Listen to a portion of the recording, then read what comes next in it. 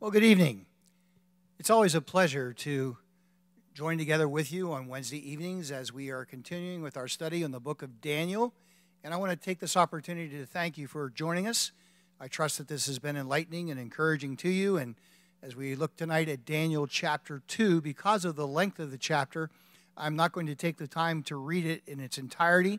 We'll be referring to it throughout the study. If you've not already taken the time to read Daniel 2, I encourage you to do so following our live stream tonight, or you may want to grab your Bible and follow along as we go through the study.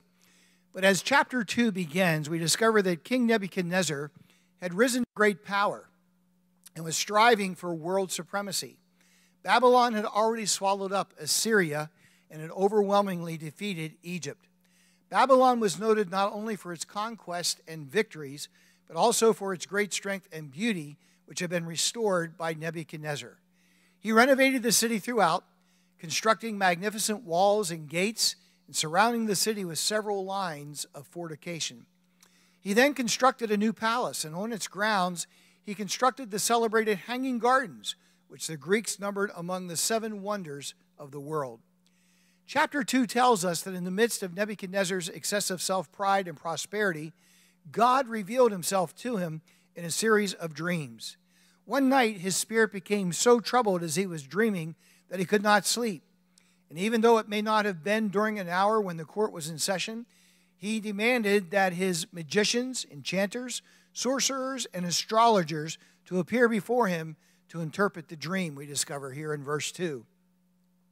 When they all were assembled, they asked the natural question of the king about the content of his dream. He informed them, however, that he was not going to tell them what the dream was about. And if they would not tell him what he had dreamed in its interpretation, they would be cut into pieces and their houses turned into piles of rubble. Now, this was no idle threat, as ancient monarchs were known for cruel and unusual punishments. Bible scholars are divided as to whether or not Nebuchadnezzar purposely withheld knowledge of the dream, or if he did not remember the dream well enough to communicate it to his counselors. There was a possibility that Nebuchadnezzar, who had inherited these counselors from his father, was somewhat impatient with their claims to supernatural powers and knowledge, and he wanted to test them to see if indeed they were authentic. Though the counselors pleaded with the king to inform them concerning his dream, the king reaffirmed that if they did not tell him the dream and its interpretation, the penalty would be inflicted. When the Chaldean astrologers protested that this was a request that no king had ever made before of his subjects, the king became so angry that he ordered their immediate execution. Daniel and his 3 companions, Hananiah, Mishael, and Azariah, though classified as wise men, were apparently not present at the original meeting, but they were sought out for execution along with the others. When the commander of the king's guard, Arioch, informed Daniel of the decree, Daniel went into the king and asked for time so that he might interpret the dream for him. Apparently, Nebuchadnezzar had cooled down somewhat, and the thought of this young servant, not yet 20 years of age, being able to interpret the dream, no doubt intrigued him and set Daniel apart from the other counselors with whom he had met with earlier. Daniel left the king and immediately went to his home, and he sent immediately for his 3 friends to ask them to join him in seeking God in prayer, that they might have the secret of the dream and the interpretation revealed to them. Now, Scripture doesn't tell us how long it was, but shortly after, God revealed to Daniel in a night vision the dream and its interpretation. Daniel immediately gave praise to the Lord in a remarkable poetic utterance. Notice what he says here in verses 20 through 23. It says, Daniel answered and said, Blessed be the name of God forever and ever, for wisdom and might are his. And he changes the times and the seasons. He removes kings and raises up kings. He gives wisdom to the wise and knowledge to those who have understanding. He reveals deep and secret things. He knows what is in the darkness, and light dwells with him. I thank you and praise you, O God of my fathers. You have given me wisdom and might, and have now made known to me what we ask of you. For you have made known to us the king's demands. Notice, Daniel acknowledges that all wisdom and might belong to the Lord. We also recognize that Daniel states the fact that God is the one who changes the seasons. He is the one who raises kings to positions of authority. He is also the one who lowers them. He gives wisdom to the wise and knowledge to those who have understanding, revealing deep and secret things. He knows what is in the darkness, and we find out that light dwells with him. Friend, the Bible tells us if anyone lacks knowledge, let him ask of the Lord, and it shall be given unto him. So Daniel recognizes that the knowledge that was provided to him was a direct gift from God, and he gives praise to him. Daniel's praise to the Lord revealed his spiritual maturity despite his young age, his careful choice of words, and fitting recognition of the wisdom and the power of God and his mercy in revealing to him the secret of the dream. Daniel reported to Arioch that he would interpret the king's dream, and Arioch immediately, hoping to gain favor with the king, went into Nebuchadnezzar and said in verse 25, I have found a man among the exiles from Judah who can tell the king what his dream means. Well, as you can imagine, an immediate audience with the king was granted to Daniel, and he was quick in his answer to the king's question to attribute the revelation to God rather than to any human intelligence. He told Nebuchadnezzar, no wise man, no enchanter, magician, or diviner can explain to the king the mystery he has asked about. But there is a God in heaven who reveals mysteries. He has shown King Nebuchadnezzar what will happen in days to come. Your dream and the visions that pass through your mind as you lay on your bed are these. Daniel then continues to describe the vision and said that Nebuchadnezzar had seen a great image, an enormous, dazzling statue, awesome in appearance, that appeared before him in his dream. The image was larger than the normal stature of a man, and the size of the statue caused him to respond in fear. Daniel states that the head of the statue was made of pure gold, and the upper part of the body, its chest and its arms, were made of silver. The lower part of the body and the thighs were made of bronze, the legs of iron, and the feet partly of iron and partly of baked clay. Daniel continued by stating that Nebuchadnezzar saw a rock that was cut out, but it was not cut out with human hands, and that it struck the statue on its feet of iron and clay and smashed them.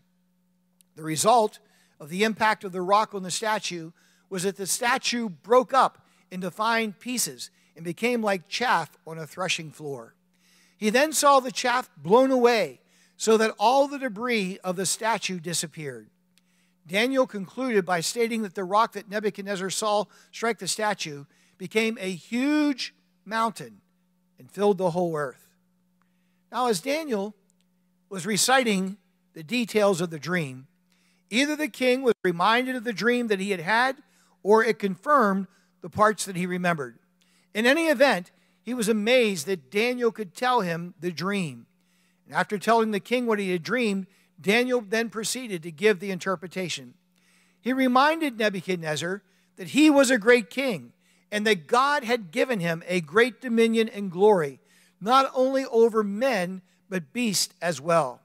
He declared to Nebuchadnezzar, you, O king, are the head of gold. Daniel explained that the upper part of the body represented another kingdom that was inferior to the kingdom of Babylon, and that it would be followed by a third kingdom, one of bronze, which would rule over the whole earth. Later in Daniel, these kingdoms are named Medo-Persia, representing the silver portion of the statue, and Greece, representing the bronze part. And it's told to us in Daniel chapter 8, verses 20 and 21. Greece was known for its superior art and culture, and it produced some of the greatest philosophers the world has ever known. It was a military government and was to extend further over the earth than any preceding kingdom. The Greek Empire, as history tells us, under Alexander the Great, ruled over a territory previously dominated by both Babylon and Medo-Persia. Daniel continues and tells us that the legs of iron represented the old Roman Empire. And the Roman Empire was later broken up into the eastern and western divisions as represented by the two legs of the image. We are told in history of the Iron Legions of Rome, which held universal sway even up until and during the time that Jesus lived here on earth. But understand, my friend, God was still in command. and he caused the Roman Emperor, Caesar Augustus, to declare a taxation at the very time the Messiah was to be born. This resulted in bringing Mary and Joseph to Bethlehem, fulfilling Micah's prophecy that was given 7 centuries before it actually took place of where the Messiah would be born in Micah chapter 5, verse 2, designating Bethlehem of Ephratah as the birthplace of the Messiah. Daniel then moves to the 10 toes. And the 10 toes represent the future revised Roman Empire. This is the last part of the image and will be destroyed at the coming of Christ with the saints at the end of the tribulation. The two materials, iron and clay, are believed by many to represent a mixed rule.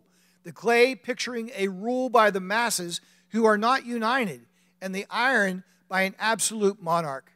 Since iron and clay do not mix, they are good symbols of this incompatible type of rule, and gradually the iron will become predominant. The 10 toes represent the 10 countries that will be formed inside the old Roman Empire. And the Antichrist will rise out of one of these 10 countries to rule over the old Roman Empire in the last days. These 10 countries will be ruled at first by 10 separate kings for the first 3.5 years of the tribulation period, because it will take this long for the Antichrist to gain full power over the old Roman Empire. Then, for unknown reasons, the 10 kings will submit and give their power to the beast that will rule the last 3.5 years, demanding the worship of many nations. This is referenced in Scripture in Daniel chapter 7, also in 2 Thessalonians chapter 2, and again in Revelation 13 and 17. This is referred to by Bible scholars as the revised Roman Empire. In Nebuchadnezzar's vision, there remained the explanation of the rock that destroyed the image and then grew to be a mountain.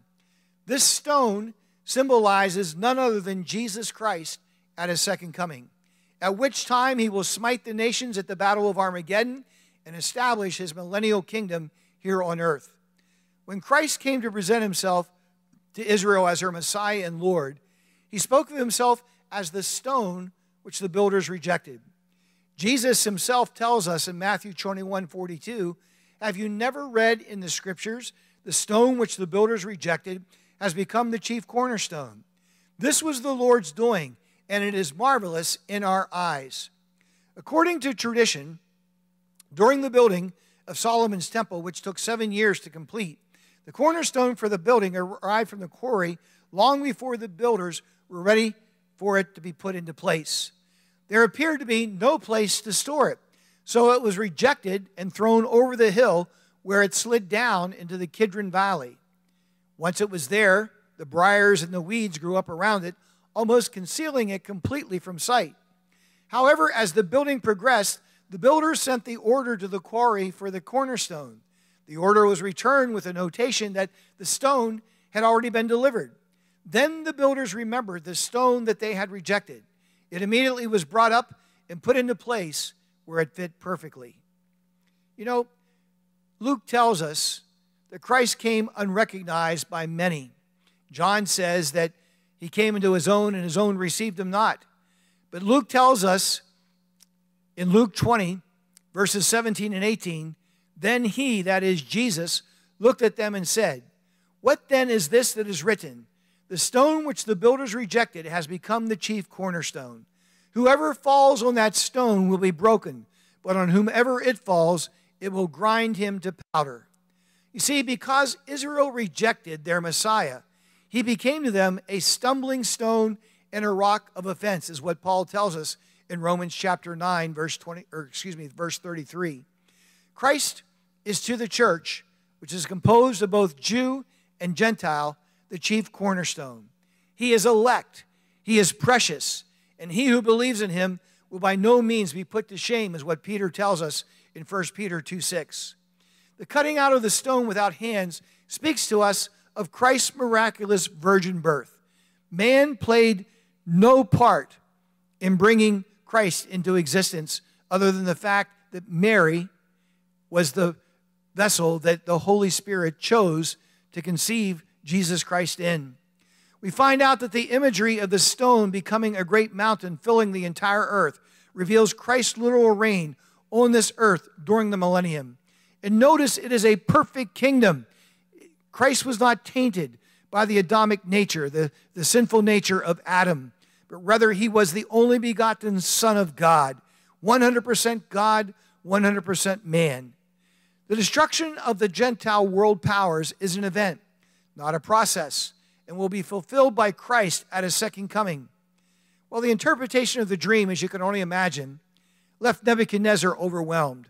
He immediately fell on his face before Daniel and commanded that an offering and an incense be presented to him. His reaction to Daniel's revelation was profound. Notice he says to Daniel here in verse 47, "Truly your God is the God of gods. He is the Lord of kings and a revealer of secrets, since you could reveal this secret." Friend, if Nebuchadnezzar was searching for truth about the God of heaven, he had a dramatic introduction to him by Daniel being able to give him the interpretation because God had revealed it. As a result of Daniel's interpretation of the dream, even though Daniel was still quite young, he was given the high rank of ruler over the entire province of Babylon and was placed in charge of all of its wise men. This was especially remarkable because Daniel was not a Babylonian, but rather a Jew and a foreigner. However, notice that Daniel did not forget the part that Hananiah, Mishael, and Azariah, otherwise known as Shadrach, Meshach, and Abednego, had in the prayer which led to the revelation of the dream. And friend, I'm a firm believer that there is power in numbers. The Bible tells us that one shall put to flight 1,000, two shall put to flight 10,000. And I believe if ever there was a time that you and I needed to stand together in unity in prayer for our country and for our fellow man, it's in this day and hour in which we live. I believe that the hand of prophecy is pointing to the soon return of Jesus Christ. And as we see this vision that King Nebuchadnezzar had and Daniel giving the interpretation of the dream, we are living in the last days where there is going to be a revision and restoration of the old Roman Empire. I personally believe that the Antichrist is alive today. I can't tell you who he is. I cannot tell you what nation he's going to come from. But if ever there was a time that the world is looking for a superman, a man that has the answers to restore world peace and to bring about the answers to the world's dilemma in which we are living, it's in this day and time in which we live. I've said it many times and I'll say it again. Now is the day of salvation. If you're watching this telecast and you have not yet received Jesus Christ into your life, I would encourage you, oh friend, by all means, yield your life over to the Lord Jesus Christ. Recognize that he loves you, recognize that he died on the cross for you, and that he desires to spend an eternity with you. Well, Daniel asked King Nebuchadnezzar to appoint his three friends over the affairs of the province of Babylon, but Daniel himself remained in the court of the king. In one brief day, Daniel, having interpreted Nebuchadnezzar's dream, and his three companions who had joined with him in prayer for the interpretation, were raised from the position of lowly slaves to positions of high authority in the province of Babylon. Up to this time, no comprehensive prophecy had been given concerning the times of the Gentiles, which began with Nebuchadnezzar and will end with the second coming of Christ.